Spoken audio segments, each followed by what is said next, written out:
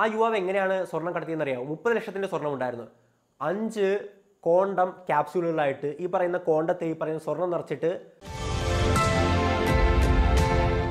എല്ലാവർക്കും നമസ്കാരം, ഞാൻ അശ്വിൻ. കുറേ നാളായിട്ട് നമ്മുടെ ചാനലുകൾക്കൊന്നും സ്പെഷ്യലായിട്ട് ഒരു ന്യൂസും ഇല്ലായിരുന്നു. കൊറോണ അങ്ങനെയായിരുന്നു അത് പോയിക്കൊണ്ടിരുന്നത്. പക്ഷേ ഇപ്പോൾ അവർക്കൊരു ചാകര വീണ് കിട്ടിയിരിക്കുവാണ്. ഒറ്റ പേര് സ്വപ്ന സുരേഷ്. ആ ഒരൊറ്റ സ്ത്രീ ഇന്ന് മാധ്യമങ്ങളിൽ നിറഞ്ഞു നിൽക്കുവാണല്ലേ. അവർ ചെയ്ത കാര്യം എന്താണ്, കുറ്റകൃത്യം എന്താണെന്ന് എല്ലാവരും അറിഞ്ഞിരിക്കും. സ്വർണ്ണക്കടത്ത് നടത്തി കോടിക്കണക്കിന് രൂപയുടെ സ്വർണ്ണമാണ് അവർ കടത്തിയിരിക്കുന്നത്. അതിൻ്റെ സ്പെഷ്യാലിറ്റി എന്തെന്നാൽ ഡിപ്ലോമാറ്റിക് ബാഗേജ് വഴിയാണ് അവർ കടത്തിയിരിക്കുന്നത്. ഡിപ്ലോമാറ്റിക് ബാഗേജ് എന്ന് പറഞ്ഞാൽ അത് നമ്മുടെ കസ്റ്റംസിനോ നമ്മുടെ എയർപോർട്ടിലുള്ള സുരക്ഷാ ജീവനക്കാർക്കോ പരിശോധിക്കാൻ പറ്റത്തില്ല. സാധാരണഗതിയിൽ അത് പരിശോധിക്കാൻ പറ്റത്തില്ല. പരിശോധിക്കണമെങ്കിൽ കേന്ദ്രത്തിൻ്റെ അനുമതി വേണം. അത്രത്തോളം കേന്ദ്രത്തിനെ അറിയിച്ച് അവിടുന്ന് അനുമതി കിട്ടിയാൽ മാത്രമേ അത് പരിശോധിക്കാൻ പറ്റത്തുള്ളൂ. ഈവൻ സ്കാൻ ചെയ്യാൻ പോലും പറ്റത്തില്ല. നമ്മൾ എക്സ്റേ സ്കാനിങ് ചെയ്യുമല്ലോ പെട്ടിയൊക്കെ എയർപോർട്ടിൽ, അതുപോലും ചെയ്യാൻ പാടില്ല. എന്തുകൊണ്ടാണ് അങ്ങനെ ചെയ്യാൻ പാടില്ലെന്ന് പറഞ്ഞാൽ ഇത് ഡിപ്ലോമാറ്റിക് ബാഗേജ് ആണ്. ഇത് നയതന്ത്ര ഉദ്യോഗസ്ഥരൊക്കെ അവരുടെ കാര്യങ്ങളൊക്കെ ട്രാൻസാക്ട് ചെയ്യുന്ന ഒരു പാക്കേജ്, ഒരു സംവിധാനമാണ്. നയതന്ത്രമാകുമ്പോൾ അതിൻ്റെ അകത്ത് രാജ്യ സുരക്ഷയെ സംബന്ധിക്കുന്ന കാര്യങ്ങളുണ്ടാവും. ഒരുപാട് രാജ്യങ്ങളുടെ രഹസ്യ വിവരങ്ങൾ അതിൻ്റെ അകത്ത് ട്രാൻസാക്ട് ചെയ്യുന്നുണ്ടാവും, അല്ലെങ്കിൽ ഇമ്പോർട്ടൻറ്റ് ഡോക്യുമെന്റ്സ് മാറ്റുന്നുണ്ടാവും. അതുകൊണ്ട് തന്നെ സ്കാൻ ചെയ്യുക എന്നുള്ളത് ഇല്ലീഗലാണ്. സ്കാൻ ചെയ്ത് കഴിഞ്ഞാൽ അവിടുത്തെ ആൾക്കാർക്ക് ഈ ഒരു രേഖകളൊക്കെ അറിയാൻ പറ്റും. അതുകൊണ്ട് തന്നെ നമ്മുടെ ഗവൺമെന്റ് വച്ചിരിക്കുന്ന ഒന്നാണ് ഇത് സ്കാൻ ചെയ്യാൻ പാടില്ല, ഇവനത് തുറന്നു നോക്കാൻ പോലും പാടില്ലെന്നല്ല, എക്സ്റേ സ്കാനിങ് പോലും പാടില്ലെന്ന്. പക്ഷേ നമ്മുടെ കസ്റ്റംസിന് ഒരു രഹസ്യ വിവരത്തിന്റെ അടിസ്ഥാനത്തിൽ അവർ കേന്ദ്രത്തെ വിവരം അറിയിച്ചു. എന്നിട്ട് അവരുടെ അനുമതി നേടിയിട്ട് ഇത് പരിശോധിച്ചപ്പോഴാണ് വെൽ പാക്കഡ് ആയിട്ട്, അത് പൊട്ടിക്കുന്ന രീതിയൊക്കെ നമ്മൾ കണ്ടതാണല്ലേ, ഒരു സ്റ്റീൽ പൈപ്പിന്റെ അകത്ത് വളരെ സ്ക്രൂ ചെയ്ത് അത്രത്തോളം രീതിയിലാണ് അത് പാക്ക് ചെയ്ത് വന്നത്. ഇതിൻ്റെ അകത്ത് കോടിക്കണക്കിന് രൂപയുടെ സ്വർണം ഈ ഒരു സ്വപ്ന സുരേഷ് എന്ന് പറയുന്ന സ്ത്രീ കടത്തിയത്. എന്തായാലും സ്വപ്നയുടെ കാര്യം അവിടെ നിൽക്കട്ടെ, അവരെ അറസ്റ്റ് ചെയ്ത് കഴിഞ്ഞാലേ കൂടുതൽ വിവരങ്ങൾ പുറത്തു വരത്തുള്ളൂ. ഇനി സംസാരിക്കാൻ പോകുന്നത്, അതായത് ഭൂരിഭാഗം പേർക്കുള്ള സംശയമാണ്, അല്ലെങ്കിൽ ഒരുപാട് പേര് ചിലപ്പോൾ ചിന്തിക്കാത്തൊരു കാര്യമാണ്. എന്തിനാണ് ഈ പറയുന്ന പ്രവാസികൾ ഇത്രത്തോളം റിസ്ക് എടുത്ത് ഇങ്ങോട്ട് സ്വർണം കൊണ്ടുവരുന്നത്? അവിടെ അവർക്ക് വെറുതെ കിട്ടുന്നതാണോ? അല്ല, വെറുതെ കിട്ടുന്ന അല്ലെങ്കിൽ ഈ പറയുന്ന ഇന്ത്യ വന്നിട്ട് പൈസ കൊടുത്ത് മേടിച്ചാൽ പോരെ. അവിടെ പൈസ കൊടുത്ത് മേടിച്ചിട്ട് ഇങ്ങോട്ട് കൊണ്ടുവന്ന് എന്താണ് അവർക്ക് ഗുണം? ആ ഒരു കാര്യത്തെപ്പറ്റി സംസാരിക്കാം. ഒരുപാട് പേര് വിചാരിച്ചിരിക്കുന്നത് അവർക്ക് അവിടെ വെറുതെ കിട്ടുന്നതുകൊണ്ടാണ് ഇങ്ങോട്ട് കടത്തുന്നതെന്നാണ്. രണ്ടാമത്തെ കാര്യം എന്ന് പറഞ്ഞാൽ ഈ ഒരു സ്വർണ്ണക്കടത്തിന് ഹവാല പണമിടപാടിൽ വലിയൊരു സ്ഥാനമുണ്ട്. നിങ്ങൾ ഹവാല ട്രാൻസാക്ഷൻ അല്ലെങ്കിൽ കുഴൽപ്പണം എന്നൊക്കെ കേട്ടിട്ടുണ്ടാവുമല്ലോ അല്ലേ. ആ കുഴൽപ്പണ ഇടപാടിൽ ഈ പറയുന്ന സ്വർണം എങ്ങനെയാണ് ഇൻവോൾവ് ആകുന്നത് എന്നാണ് രണ്ടാമത് നോക്കാൻ പോകുന്ന കാര്യം. പിന്നെ അതിൽ തന്നെ പ്രധാനപ്പെട്ട ഒരു കാര്യം ഉണ്ട്, മൗറീഷ്യസ് എന്ന് പറയുന്ന ഒരു രാജ്യത്തെ പറ്റി കേട്ടിട്ടുണ്ടാവും അല്ലേ. മൗറീഷ്യസ് ആണ് ഇന്ന് ഒരുപാട് ഹവാല പണമിടപാട് നടത്താനുള്ള ഇന്ത്യക്ക് ഏറ്റവും നല്ലൊരു രാജ്യം. എന്തുകൊണ്ടാണ് മൗറീഷ്യസ് ഇത്രത്തോളം ഒരു ഇന്ത്യ ആയിട്ട് ബന്ധപ്പെട്ട ഹവാല പണമിടപാടുകൾക്ക് ഏറ്റവും കൂടുതൽ പേര് കേട്ട ഒരു രാജ്യം? ആ ഒരു കാര്യം നോക്കാം, ആ ഒരു മൗറീഷ്യസുമായിട്ട് ബന്ധപ്പെട്ട കാര്യം. മൂന്നാമത്തെ കാര്യം എന്തെന്നാൽ മലയാളി പൊളിയല്ലേ നമ്മൾ പറയാറുണ്ടല്ലേ, ടിക്ടോക്കിലൊക്കെ എപ്പോഴും കേൾക്കുന്ന ഡയലോഗാണ്. ആക്ച്വലി മലയാളികൾ എന്ന് പറയുന്നത് ഒരുപാട് സ്വർണ്ണക്കടത്തിന് പേര് കേട്ട, എപ്പോഴും നിങ്ങൾ ചുമ്മാ ഒന്ന് സ്വർണ്ണക്കടത്ത് എന്നൊന്ന് മലയാളത്തിൽ യൂട്യൂബിൽ അടിച്ചു കൊടുത്താൽ മതി, ഇങ്ങനെ ന്യൂസ് അങ്ങോട്ട് വരും, എത്ര ന്യൂസ് കാണും. അപ്പോൾ നമ്മുടെ മലയാളികൾ കടത്തിയിട്ടുള്ള വിദഗ്ധമായിട്ടുള്ള രീതിയുണ്ട്. അതിൽ പ്രധാനപ്പെട്ട ഒരു 2 രീതിയെ പറ്റിയാണ് ഇന്നത്തെ വീഡിയോയിൽ നമ്മൾ സംസാരിക്കാൻ പോകുന്നത്. അതിനുമുമ്പ് കാര്യം പറയുകയാണെങ്കിൽ ഈ താഴത്ത് കാണുന്നതാണ് എൻ്റെ ഇൻസ്റ്റാഗ്രാം ഐഡി. ഡിസ്ക്രിപ്ഷൻ ബോക്സിലും കമൻറ്റ് ബോക്സിലും പിൻ ചെയ്ത് വെച്ചേക്കാം, കഴിയുന്നവരൊന്ന് ഫോളോ ചെയ്യാൻ ശ്രമിക്കാം. ആദ്യത്തെ കാര്യത്തിലേക്ക് വരാം. എന്തിനാണ് ഇവർ സ്വർണം കടത്തുന്നത്? മറ്റു രാജ്യങ്ങളിൽ ഇവർക്ക് വെറുതെ കിട്ടുന്നതാണോ? ഒരു കാര്യം പറയുവാണെങ്കിൽ ഈ സ്വർണം കടത്തുന്നവരല്ല ഭൂരിഭാഗം ഇതിൻ്റെ ഓണേഴ്സ്. അവർ ഒരു ഏജൻറ്റ്, ഒരു കാരിയറായിട്ട് ആക്ട് ചെയ്യുന്നവരാണ്. ഇവരുടെ പിന്നിൽ ഒരുപാട് ആൾക്കാർ കാണും, ഒരുപാട് ചെയിൻസ് കാണും. ഇവർ ജസ്റ്റ് ഒരു കൂലിക്കാരനെ പോലെ ട്രാൻസാക്ട് ചെയ്യാണ്, ഇവർക്ക് ചെറിയൊരു കമ്മീഷൻ കിട്ടും. അങ്ങനെയാണ് ഭൂരിഭാഗം കേസുകളിൽ സംഭവിക്കുന്നത്. എന്തായാലും ഈ ഒരു സ്വർണം മറ്റേ രാജ്യത്ത് ഇവർക്ക് വെറുതെ കിട്ടുന്നതാണെന്ന് ചോദിച്ചാൽ ഒരിക്കലുമല്ല. അവിടെ അവർ പൈസ കൊടുത്ത് തന്നെ മേടിക്കുന്നതാണ്. അത് ചിലപ്പോൾ ലീഗൽ സോഴ്സ് ആകാം, ഇല്ലീഗൽ സോഴ്സ് ആകാം. എന്തായാലും പൈസ കൊടുത്ത് തന്നെ മേടിക്കുന്ന സ്വർണ്ണമാണ്. അപ്പോൾ അവിടെ സംഭവിക്കുന്നത് ഈ രാജ്യങ്ങളിലൊക്കെ സ്വർണത്തിന് ടാക്സ് വളരെ കുറവാണ്. ഇന്ത്യ ആയിട്ട് കമ്പയർ ചെയ്യുമ്പോഴേക്കും വളരെ കുറഞ്ഞ നിരക്കിൽ അവിടെ സ്വർണം മേടിക്കാൻ പറ്റും. നമ്മൾ ഭൂരിഭാഗം പേരും അറിയാത്തൊരു കാര്യം, നമ്മൾ ഏതെങ്കിലും ജ്വല്ലറിലേക്ക് എന്നിട്ട് ഒരു പവൻ്റെ മാല പറയുമ്പോഴേക്കും ചോദിക്കുന്ന പൈസ അങ്ങോട്ട് എടുത്തു കൊടുക്കും. നമ്മൾ വിചാരിക്കുന്നത് ആ ഒരു സ്വർണത്തിൻ്റെ ഇന്റർനാഷണൽ വാല്യൂവിലാണ് നമ്മളത് കൊടുക്കുന്നതെന്നാണ്. ഒരിക്കലുമല്ല. ഇന്ത്യയിലേക്ക് ഈ പറയുന്ന സ്വർണം വരുമ്പോഴേക്കും സെസ് ഡ്യൂട്ടി വരും, ടാക്സ് വരും, പിന്നെ പണിക്കൂലി, അങ്ങനെ ഒരുപാട് കാര്യങ്ങൾ ഈ പറയുന്ന സ്വർണത്തിൻ്റെ വിലയുടെ മേലെ വരും. അങ്ങനെയാണ് സ്വർണത്തിന് ഇത്രത്തോളം വില നമ്മുടെ ഇന്ത്യയിൽ വരുന്നത്. നമ്മൾ ഈ പറയുന്ന പരസ്യത്തിൽ മറ്റേ ഏതെങ്കിലും മോഡൽ ഇങ്ങനെ കഴുത്തേലൊക്കെ ഇട്ടുകൊണ്ട് വരുന്ന കണ്ട് ജ്വല്ലറി കയറി മേടിക്കും, പണിക്കൂലിയില്ല, വിശ്വാസ്യതയുടെ അങ്ങനെയൊക്കെ പറയുമ്പോഴേക്കും നമ്മൾ ഇത്രത്തോളം കുറവാണല്ലോ എന്ന് പറഞ്ഞായിരിക്കും അവിടെ പോയി മേടിക്കുന്നത്. ആക്ച്വലി ആ ജ്വല്ലറിക്കാരെ കുറ്റം പറയാൻ പറ്റത്തില്ല. നമ്മുടെ ഇന്ത്യൻ ഗവൺമെൻറ് ഒരുപാട് ടാക്സ് സ്വർണത്തിൻ്റെ പുറത്ത് ഇട്ടിട്ടുണ്ട്. അങ്ങനെ വരുമ്പോഴേക്കും ഇവർ വളരെ കുറഞ്ഞ റേറ്റിലാണ് ഇങ്ങോട്ട് അവിടുന്ന് മേടിക്കുന്നത്. അതിങ്ങോട്ട് ട്രാൻസ്പോർട്ട് ചെയ്തിട്ട് ഇവിടെ വിൽക്കുവാണെങ്കിൽ ഇവർക്ക് നല്ലൊരു പ്രോഫിറ്റ് ഉണ്ടാക്കാം. അപ്പോൾ സ്വർണം മേടിക്കാൻ ഒരുപാട് ആവശ്യക്കാരുണ്ട്. അവർക്ക് ഈ പറയുന്ന ജ്വല്ലറി കിട്ടുന്ന വിലയേക്കാളും കുറച്ച് കൊടുക്കാം, ഇവർക്ക് മറ്റേ റേറ്റിനേക്കാളും കൂട്ടിയും കൊടുക്കുകയും ചെയ്യാം. അപ്പോൾ രണ്ടുപേർക്കും ലാഭമാണ്. അപ്പോൾ ഈ പറയുന്ന കാരിയേഴ്സ് അല്ലെങ്കിൽ ഈ പറയുന്ന സ്വർണത്തിൻ്റെ ഏജന്റ് എന്തോരം ലാഭം ഉണ്ടാക്കുന്നു നമ്മളൊന്ന് ആലോചിച്ച് നോക്കുക. ഇങ്ങനെ ട്രാൻസാക്ട് ചെയ്യുന്നതുകൊണ്ട് എന്താണ് പ്രശ്നം? ഒരു പ്രശ്നവും ഇല്ല എന്നൊക്കെ നിങ്ങൾക്ക് തോന്നുമല്ലേ? നമ്മുടെ രാജ്യത്തിന് വലിയൊരു നഷ്ടമാണ്. ഒരു രാജ്യത്തെ അവിടുത്തെ ഒരു ഫൈനാൻഷ്യൽ സോഴ്സ്, ഒരു മണി സോഴ്സ് ഇങ്ങോട്ട് നമ്മുടെ രാജ്യം അറിയാതെ, നമ്മുടെ രാജ്യത്തിൻ്റെ ഒഫീഷ്യൽ രേഖകളൊന്നും ഇത് പെടുന്നില്ല, നമ്മുടെ രാജ്യം അറിയാതെ അല്ലെങ്കിൽ നമ്മുടെ ഗവൺമെൻറ് അറിയാതെ ഇങ്ങോട്ട് ട്രാൻസാക്ട് ചെയ്യാണ്. അതിവിടെ പറയുന്ന ടാക്സിൽ പെടുന്നില്ല, ഒന്നിലും പെടുന്നില്ല. നമ്മുടെ രാജ്യത്തിന് വലിയൊരു നഷ്ടമാണ് ആ പറയുന്ന സമ്പത്ത് ഉണ്ടാക്കുന്നത്. നിങ്ങളൊരു കാര്യം ചിന്തിച്ചിട്ടുണ്ടോ? ഇവിടെ RBI ഒരുപാട് നോട്ട് അങ്ങോട്ട് പ്രിന്റ് ചെയ്ത് എല്ലാവർക്കും കൊടുത്തു കഴിഞ്ഞാൽ ഇവിടെ എന്ത് സംഭവിക്കും? ഹൈപ്പർ ഇൻഫ്ലേഷൻ ഉണ്ടാവും അല്ലേ? പണ്ട് സിംബാബ്വേയിലോ സാംബിയയിലോ ഉണ്ടായിട്ടുണ്ട് ഹൈപ്പർ ഇൻഫ്ലേഷൻ. അന്ന് ആ കുട്ടികൾ അവിടെ നോട്ട് കെട്ടുകൾ വെച്ച് കളിക്കുമായിരുന്നു. ആ ഒരു കാലത്ത് നോട്ടിന് വിലയില്ലാതായി പോകും. അപ്പോൾ ഇവിടെ സംഭവിക്കുന്നത് മറ്റൊരു രാജ്യത്തെ സമ്പത്ത് ഇങ്ങോട്ട് നമ്മുടെ ഗവൺമെൻറ് അറിയാതെ, ഇവിടെ ടാക്സ് ചെയ്യാതെ, ഗവൺമെൻറ്റിൻ്റെ മൂല്യത്തിലേക്ക് വിടാതെ നമ്മുടെ സമൂഹത്തിലേക്ക്, സൊസൈറ്റിയിൽ കിടന്ന് കളിക്കാൻ പോവുകയാണ്. അപ്പോൾ അതുണ്ടാക്കാൻ പോകുന്നത് ഈ പറയുന്ന സെയിം എഫക്റ്റ് തന്നെയായിരിക്കും, വളരെ കുറഞ്ഞ നിരക്കിൽ. ഒന്ന് ആലോചിച്ച് നോക്കുക, ഈ പറയുന്ന കാര്യം തന്നെയാണ് അവിടെ സംഭവിക്കുന്നത്. വെറുതെ ആരുടെയൊക്കെയോ കയ്യിലേക്ക് പൈസ എവിടുന്നൊക്കെയോ വരുന്നു. അപ്പോൾ ഈ പറയുന്ന നമ്മുടെ സൊസൈറ്റിയെ കംപ്ലീറ്റ് ഒരു ഇൻബാലൻസിലേക്ക് കൊണ്ടെത്തിക്കുകയാണ് ഇതുപോലത്തെ കള്ളപ്പണം. ആക്ച്വലി കള്ള സ്വർണ്ണമായാലും കള്ളപ്പണമായാലും ഒരു കാര്യം പറയുവാണെങ്കിൽ, കള്ളപ്പണം എന്നുള്ളത് അൺഅക്കൗണ്ടഡ് മണിയാണ്. കള്ള നോട്ട് എന്നുള്ളത് നമ്മൾ പ്രിന്റ് ചെയ്തിറക്കുന്ന മണിയാണ്. അപ്പോൾ അത് രണ്ടും തമ്മിലുള്ള വ്യത്യാസം ഒന്ന് മനസ്സിലാക്കി വെച്ചേക്കുക. അപ്പോൾ ഈ ഒരു കാര്യമാണ് സ്വർണം ഇങ്ങോട്ട് കടത്തുമ്പോൾ സംഭവിക്കുന്നത്. നമ്മുടെ ഗവൺമെന്റിന് വലിയൊരു നഷ്ടമാണ്, സൊസൈറ്റിയിൽ ഒരു ഇംബാലൻസ് ഉണ്ടാക്കുന്നു. ആക്ച്വലി അതൊരു രാജ്യദ്രോഹ കുറ്റത്തിൽ തന്നെ പെടുത്തണം. കാരണം നമ്മുടെ ഗവൺമെന്റിന് കിട്ടേണ്ട ടാക്സ് ഉണ്ട്. ആ ടാക്സ് ആക്ച്വലി ഫൈനലി നമ്മളിലേക്ക് തന്നെയാണ് വരുന്നത്. അപ്പോൾ ഒരിക്കലും ടാക്സ് വെട്ടിക്കുന്ന പരിപാടി ദയവായിട്ട് കാണിക്കാതിരിക്കുക. നമ്മളെല്ലാവരും ടാക്സ് അടയ്ക്കേണ്ടവരാണ്. നമുക്ക് ഇൻകം ടാക്സ് എന്ന് പറയുന്ന സാധനം ഉണ്ടല്ലേ, ഇൻകം ടാക്സ് ആയാലും നമ്മുടെ വീടിൻ്റെ ടാക്സ് ആയാലും എല്ലാത്തരം ടാക്സുകളും കൃത്യമായിട്ട് അടയ്ക്കാൻ ശ്രമിക്കുക. ഇനി നമുക്ക് രണ്ടാമത്തെ കാര്യത്തിലേക്ക് വരാം. ഹവാല, കുഴൽപ്പണം എന്നൊക്കെ നമ്മൾ കേട്ടിട്ടുണ്ടാവും അല്ലേ? എന്താണ് കുഴൽപ്പണം എന്ന് സിമ്പിളായിട്ട് നോക്കുവാണെങ്കിൽ, എൻ്റെ ഒരു ഫ്രണ്ട് UAE-യിലുണ്ട്. അവൻ്റെ കയ്യിൽ ഒരുപാട് പൈസ ഇരിപ്പുണ്ട്. പക്ഷെ അത് കള്ളപ്പണമാണ്, കള്ള നോട്ടല്ല, കള്ളപ്പണം. അവൻ ഏതോ ഒരു ഇല്ലീഗൽ സോഴ്സിൽ നിന്ന് കിട്ടിയ പണമാണ്. അപ്പോൾ എനിക്ക് ഇങ്ങോട്ട് ഇന്ത്യയിലേക്ക് അല്ലെങ്കിൽ നമ്മുടെ കേരളത്തിലേക്ക് അയക്കണമെങ്കിൽ ബാങ്കിൽ കൊണ്ട് കൊടുക്കാൻ പറ്റത്തില്ല. ഒരു ലീഗൽ സോഴ്സിൽ അവന് കൊണ്ട് കൊടുത്ത് ട്രാൻസാക്ട് ചെയ്യാൻ പറ്റത്തില്ല. കാരണം അതിൻ്റെ സോഴ്സ് ബാങ്കുകാർ ചോദിക്കുമ്പോഴേക്കും ഇവൻ അകത്ത് പോകും അല്ലേ? അപ്പോൾ ഇവൻ എന്ത് ചെയ്യും? അവിടെയുള്ള ഏതെങ്കിലും ഹവാല ഇടപാടുകാരൻ്റെ കയ്യിലേക്ക് പണം അങ്ങോട്ട് ഏൽപ്പിക്കും. എന്നിട്ട് എൻ്റെ അഡ്രസ്സും പേരും വിവരങ്ങളൊക്കെ കൊടുക്കും. എനിക്ക് ഓൺ ദ സ്പോട്ട് ഇവിടെയുള്ള ആ ഒരു ഹവാല ഏജന്റിൻ്റെ ഇവിടെയുള്ള കണക്ഷൻ ഉണ്ടാവുമല്ലോ, ആ ശൃംഖല ഉണ്ടാവുമല്ലോ, അതിലൊരാൾ എൻ്റെ കയ്യിൽ ഈ പറയുന്ന ഇന്ത്യൻ രൂപ കൊണ്ടെത്തിക്കും. കുറച്ച് കമ്മീഷൻ എടുത്തിട്ട് ബാക്കി ഇന്ത്യൻ രൂപയായിരിക്കും കൊണ്ടെത്തിക്കുന്നത്. അതായത് ഞാൻ പറയുവാണെങ്കിൽ സാധാരണഗതിയിൽ എങ്ങനെയാണ് സംഭവിക്കുന്നത്? ഒരു UAE-യിലുള്ള ഒരു പൗരൻ എങ്ങനെയാണ് ഇന്ത്യയിലേക്ക് പണം സെൻഡ് ചെയ്യുന്നത്? നേരെ ബാങ്കിലോ അല്ലെങ്കിൽ നമ്മുടെ ക്യാഷ് ഡെപ്പോസിറ്റ് മെഷീനിലോ ഒക്കെ കൊണ്ടുപോയിട്ടാണ് ഈ പറയുന്ന ഇന്ത്യയിലുള്ള ബന്ധുക്കൾക്ക് പണം വെച്ച് കൊടുക്കുന്നത്. പക്ഷേ മറ്റേത് ഇല്ലീഗൽ സോഴ്സിൽ നിന്നുള്ള ഒരു ലാർജ് എമൗണ്ട് ഓഫ് മണിയായ കാരണം ഈ പറയുന്ന ലീഗൽ സോഴ്സിലൂടെ അവൻ അയക്കാൻ പറ്റത്തില്ല, ബാങ്കിൽ കൊണ്ട് കൊടുക്കാൻ പറ്റത്തില്ല. അപ്പോൾ അവൻ അവിടെയുള്ള ഹവാല ഏജന്റിനെ കൊണ്ട് കൊടുക്കും. ഹവാല ഏജന്റ് ഇവിടെയുള്ള ഏജന്റിനെ വിളിച്ച് പറയും ഈ പറയുന്ന ഇന്ത്യൻ റുപ്പി നമ്മുടെ കയ്യിലെത്തും. ഇവിടെ എന്താണ് സംഭവിച്ചത്? ഇവിടെ ഈ പറയുന്ന സെയിം കാര്യം തന്നെയാണ് സംഭവിച്ചത്. നമ്മുടെ ഗവൺമെന്റ് ഈ പറയുന്ന കാര്യം അറിയുന്നില്ല, അവർക്ക് ഇതിൻ്റെ ടാക്സും കിട്ടുന്നില്ല. ഇതിൽ ഒരുപാട് പ്രശ്നങ്ങൾ വരുന്നുണ്ട്. ഇപ്പോൾ സപ്പോസ് ഒന്ന് ചിന്തിക്കുക, എൻ്റെ UAE-യിലുള്ള സുഹൃത്ത്, ഒരു അനന്തു എന്ന് പറയുന്ന സുഹൃത്തിനെടുത്തു. അവനാണ് എനിക്ക് ഈ പറയുന്ന ഹവാല പണമിടപാട് വഴി ഒരുപാട് പണം സെൻഡ് ചെയ്തത്. നമ്മൾ ആലോചിക്കും ഈ പറയുന്ന ഗവൺമെന്റിന് ടാക്സ് നഷ്ടം മാത്രമല്ലേ ഉള്ളൂ എന്ന് ചിന്തിക്കും. ഞാൻ പറഞ്ഞ മറ്റേ കാര്യമുണ്ട്, ആ ഒരു എക്കോണമിയിൽ ഈ പറയുന്ന പണമാണ് കിടന്ന് കളിക്കാൻ പോകുന്നത്.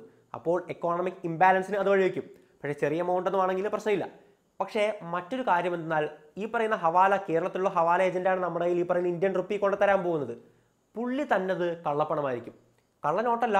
പുള്ളിക്ക് അൺഅക്കൗണ്ടഡ് മണി വെളുപ്പിക്കാൻ പറ്റും. അങ്ങനെ മനസ്സിലായോ? കേരളത്തിലുള്ള ഹവാല ഏജന്റിൻ്റെ കയ്യിലുള്ളത് കള്ളപ്പണമാണ്, അൺഅക്കൗണ്ടഡ് മണിയാണ്. നമുക്കത് ഇങ്ങോട്ട് കൊണ്ടെത്താൻ പോരെ. പുള്ളിക്ക് അത് വെളുപ്പിക്കാനും പറ്റി, നമുക്ക് പൈസയും കിട്ടി. പക്ഷെ നമ്മുടെ കയ്യിലും വന്നിരിക്കുന്നത് കള്ളപ്പണമായിരിക്കും. ആ ഒരു കാര്യമാണ് നമ്മൾ ചിന്തിക്കാതെ പോകുന്നത്. പക്ഷേ ഇതിൽ വേറൊരു വിഷയം കൂടെയുണ്ട്. ഈ ഒരു കേരളത്തിലുള്ള ഹവാല ഏജന്റ് നമ്മുടെ കയ്യിലേക്ക് കള്ളപ്പണം തരുമ്പോഴേക്കും അതിൻ്റെ അകത്ത് കള്ള നോട്ട് കൂടെ വെച്ചായിരിക്കും തരുന്നത്.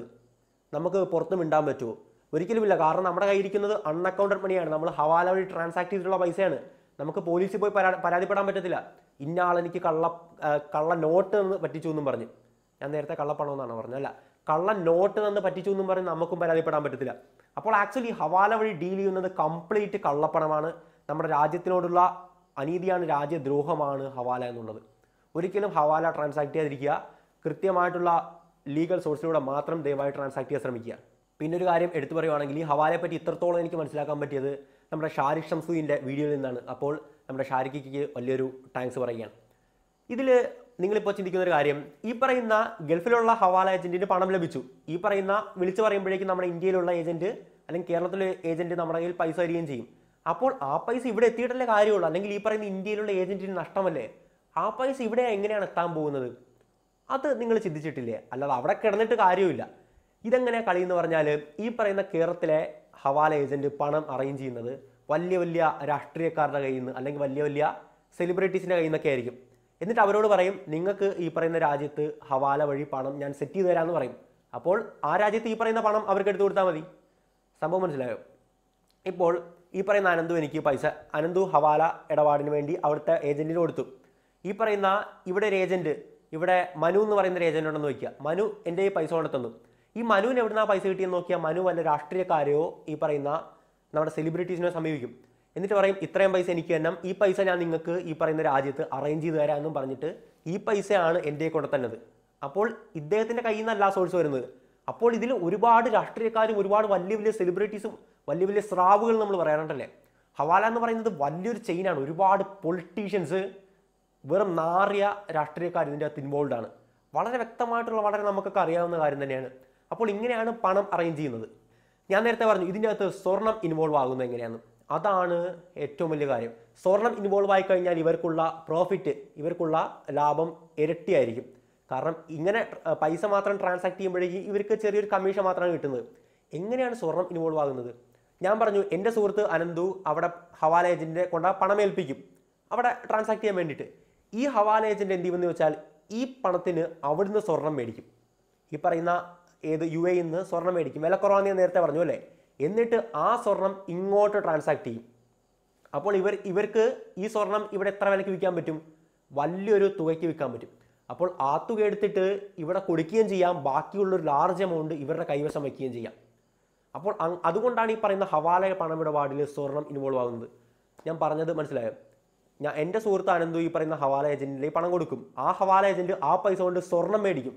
എന്നിട്ട് സ്വർണം ഇല്ലീഗൽ സോഴ്സിലൂടെ നമ്മുടെ കേരളത്തിലേക്ക് കടത്തും. ആ സ്വർണം ഇവിടെ കൂടിയ വിലയ്ക്ക് വിൽക്കാം അല്ലേ. അപ്പോൾ പക്ഷേ ആ ഒരു ചെറിയ പൈസ മാത്രം ഈ പറയുന്ന എനിക്ക് തന്നാൽ മതി ഇവർ. ബാക്കിയുള്ള സ്വർണം വിറ്റ് കിട്ടുന്ന കംപ്ലീറ്റ് പൈസ ഇവർക്ക് വയ്ക്കാൻ പറ്റും. അങ്ങനെ ഒരു ലാർജ് പ്രോഫിറ്റ് ഇവർക്ക് അതിൽ നിന്ന് മേക്ക് ചെയ്യാൻ പറ്റും. അങ്ങനെയാണ് സ്വർണം ഹവാല പണമിടപാടുകളിൽ ഇൻവോൾവ് ആകുന്നത്. ഇത് തന്നെയാണ് നമ്മുടെ രാജ്യത്തെ ഏറ്റവും കൂടുതൽ നശിപ്പിക്കുന്നത്. നമ്മുടെ ഇന്ത്യ എന്ന് പറയുന്നത്, പ്രത്യേകിച്ച് കേരളം എന്ന് പറയുന്നത്, ഹവാല പണമിടപാടുകളുടെയും സ്വർണ്ണക്കടത്തിൻ്റെയും ഒരു കേന്ദ്രമായി മാറിക്കൊണ്ടിരിക്കുകയാണ്. ദയവായിട്ട് നിങ്ങളുടെ ബന്ധുക്കളിലോ സുഹൃത്തുക്കളിലോ ആരെങ്കിലും ഉണ്ടെങ്കിൽ അവരെ ഇതിൽ നിന്ന് പിന്തിരിപ്പിക്കാൻ ശ്രമിക്കുക. പറ്റുമെന്ന് വെച്ചാൽ അവരെ നിങ്ങൾ പോലീസിനെ അറിയിക്കുക. ഒരു കുഴപ്പമില്ല, ഒന്നും വിചാരിക്കേണ്ട കാര്യമില്ല. രാജ്യത്തിൻ്റെ സമ്പദ് വ്യവസ്ഥയെ രാജ്യദ്രോഹമായിട്ട് മാറുന്ന ഒരു കാര്യമാണ് അവർ ചെയ്തുകൊണ്ടിരിക്കുന്നത്. പലരും ഇതൊരു വൈറ്റ് കോളർ ജോബായിട്ട് കാണുന്നു എന്നുള്ളത് വളരെ സത്യമായിട്ടുള്ള കാര്യമാണ്. ഇനി നമുക്ക് മൗറീഷ്യസ് എന്ന് പറയുന്ന രാജ്യത്തെ പറ്റി സംസാരിക്കാം. മൗറീഷ്യസ് എന്ന് പറയുന്നത് ഇന്ത്യയുടെ ടാക്സ് ഹെവൻ എന്നാണ് അറിയപ്പെടുന്നത്.